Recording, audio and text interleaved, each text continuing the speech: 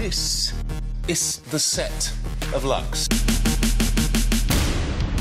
We're going to take you on a little tour. We're going to strip away those smoke and mirrors and show you what actually happens here.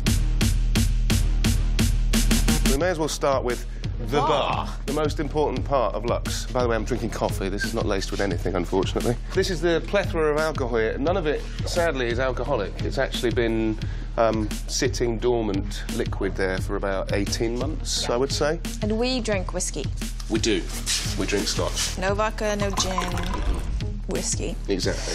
On any given scene day, you'll probably find sides. So we know what we're saying. Which is the actor's little mini guide for the day. These don't do anything. They're all fake. In fact, you can take them off if you want. I don't know if you recall a number of dances and party scenes. Yeah, we sort of fleshed this area out with go-go dancers. And also we have our ladies constantly playing on a TV screen. Up the stairs here, which is in the first episode of the second season, I actually broke this. It's never been fixed.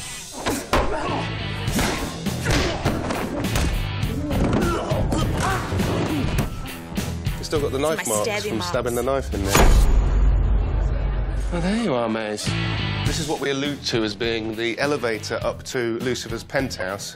In actual fact, it's just a very dark box. When we shot the pilot of Lucifer, we actually shot it all on location in Los Angeles. This was all based on the club that we shot in a sort of scaled-down version. But the first ever shot of Lucifer walking into his club was on this staircase and walking out here. The DJ booth. The DJ booth, which, of course, our DJ never actually plays the tracks that we're playing. A big question fans always want to know is... Do I play the piano? Bit of a reveal, but I don't play the piano in real life. I play a little bit, but not much. I do sing, but the piano is actually someone else playing.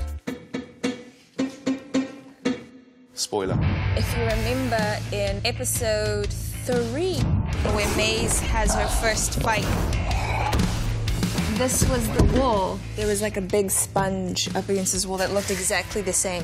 So I did actually fling myself.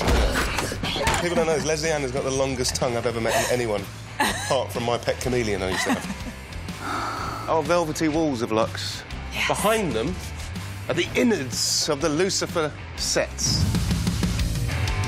That concludes our tour of Lux. I've got not much else to show you. Thank you guys for tuning in and for supporting us these last 2 seasons. Carry on watching, because I can only tell you the show gets better.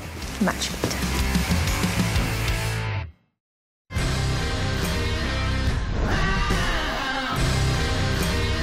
Hello. You want to see more of me? Subscribe below.